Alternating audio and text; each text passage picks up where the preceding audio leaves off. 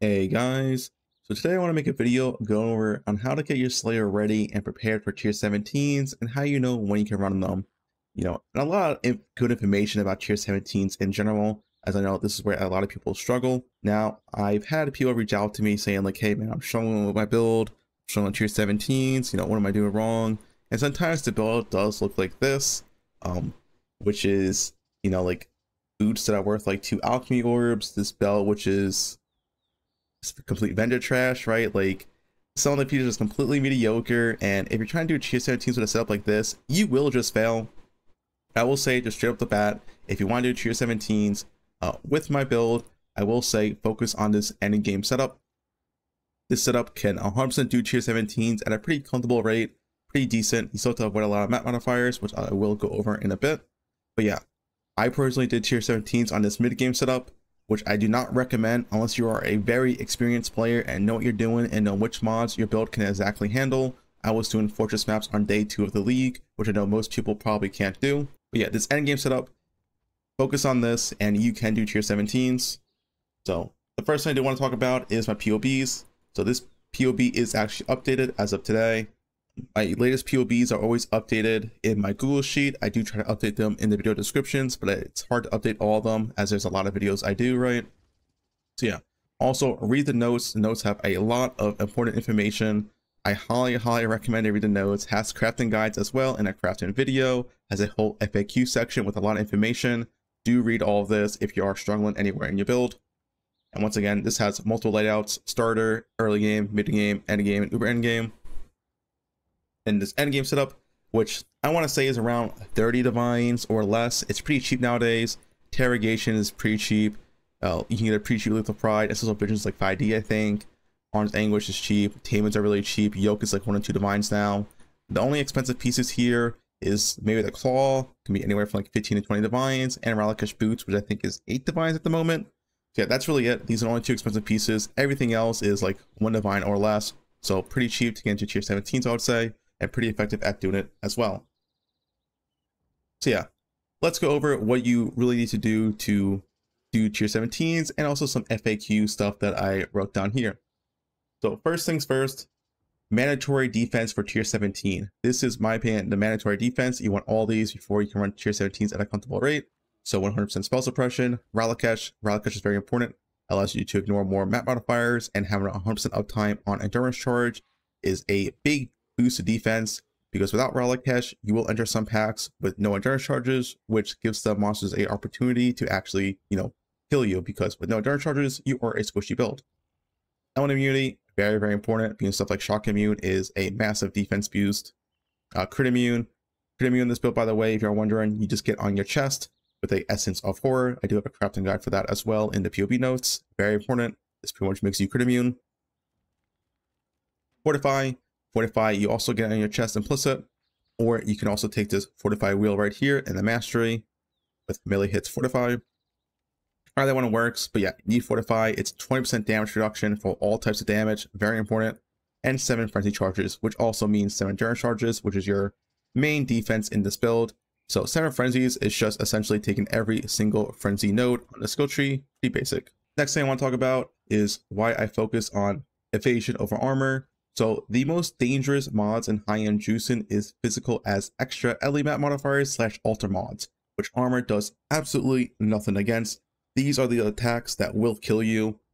A big physical hit, which you have enough physical mitigation, is not really going to kill you. It's going to be these big fizz as extra LE hits, especially when comboed with other mods. The other reason is a lot of alter mods or map modifiers just completely brick your armor. So there's map mods that have less defense, up to like 89%.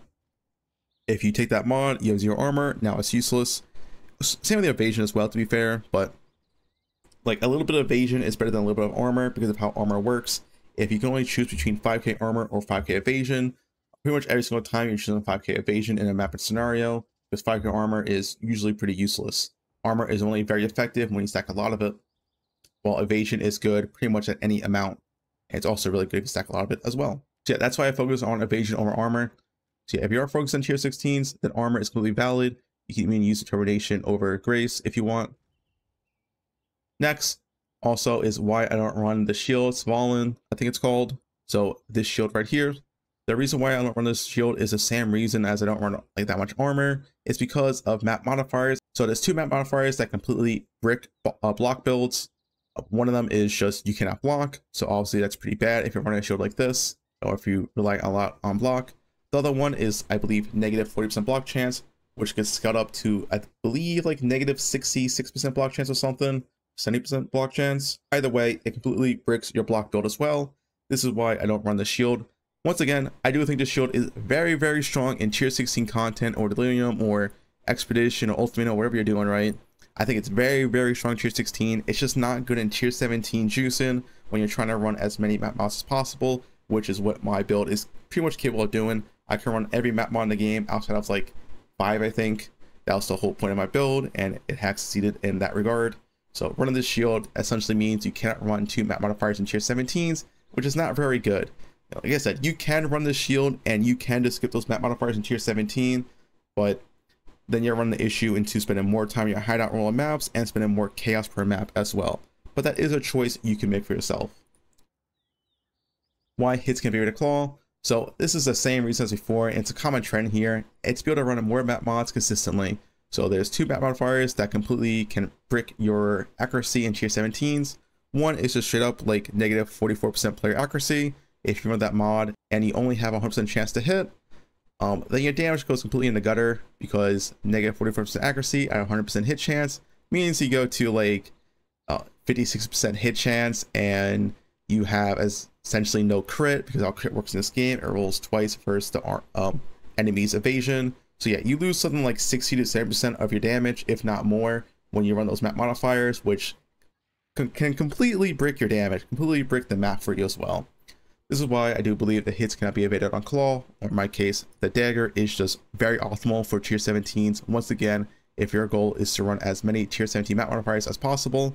It's also pretty much the same DPS as a Tri-Ellie claw. I pop this quite a bit, and Tri-Ellie and hits can be evaded are very, very close and similar in damage.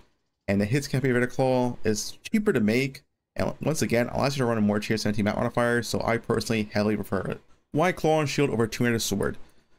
So first and foremost, it's more defense, especially versus attacks. Once again, going back to the point before, the most dangerous mods in high-end juicing is physical as extra elite map mods. And usually most fizz damage is attacks, although there are some fizz spells as well, of course. So the more defense part comes in from having a shield.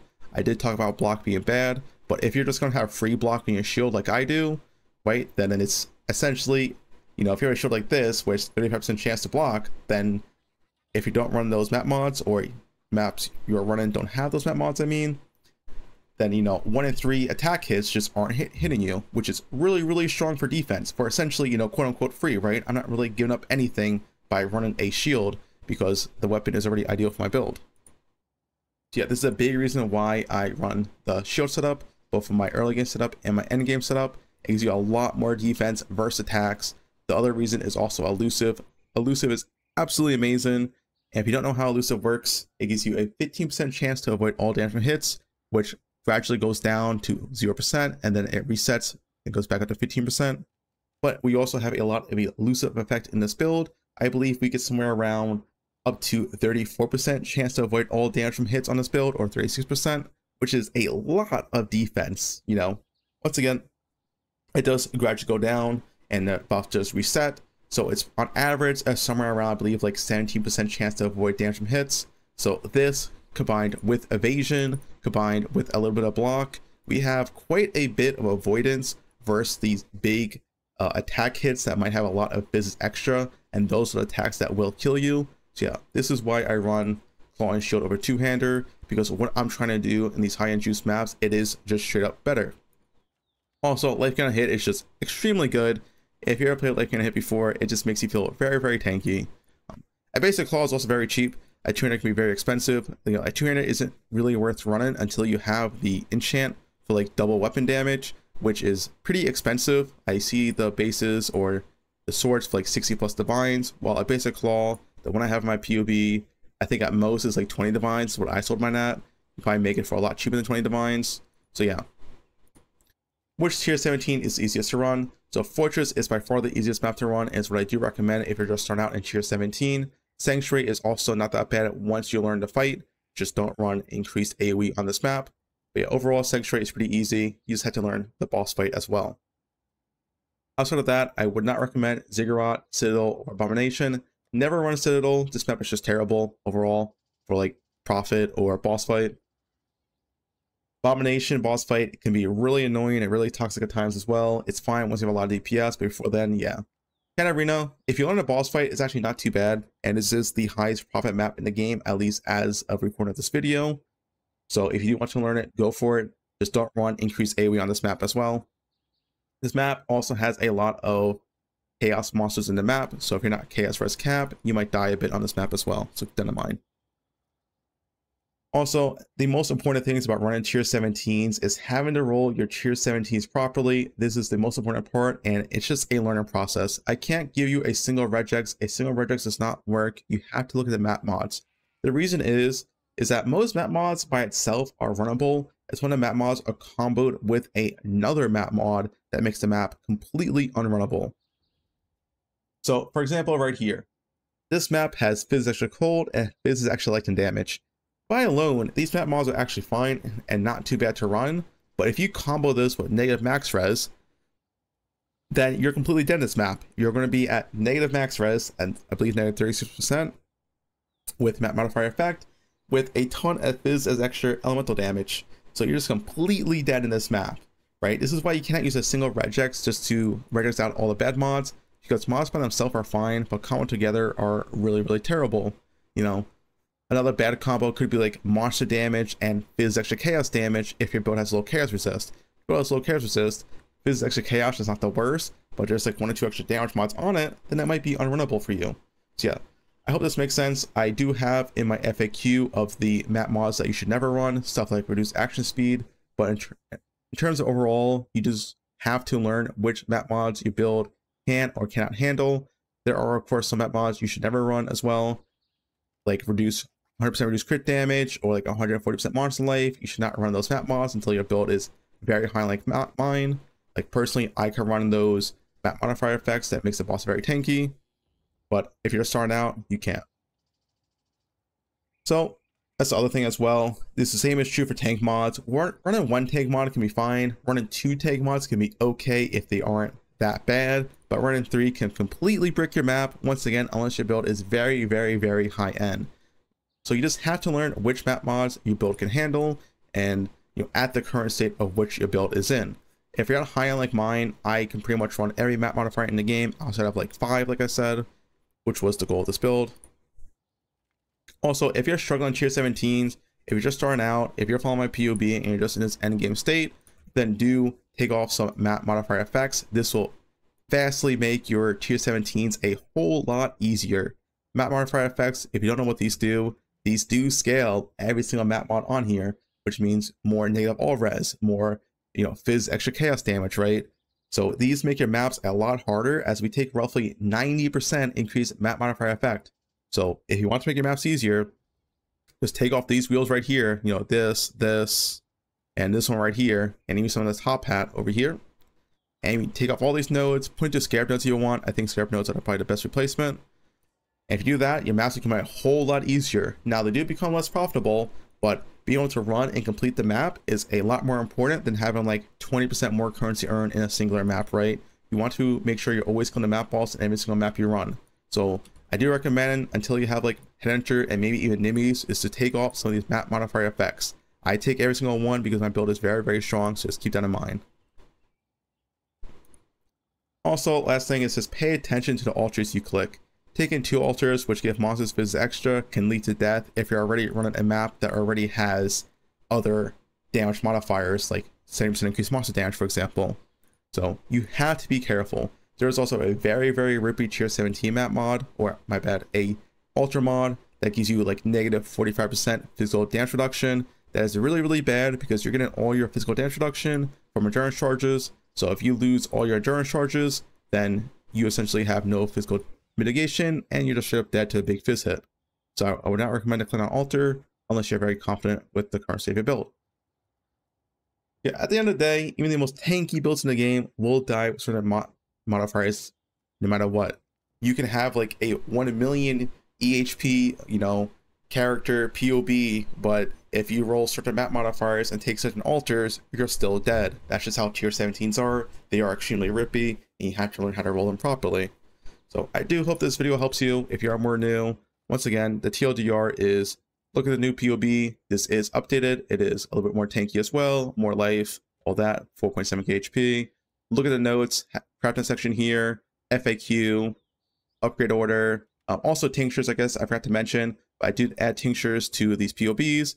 This is very, very good for burst DPS. You activate with Val Lightning Strike, activate the tincture, then Val Lightning Strike for the snapshots.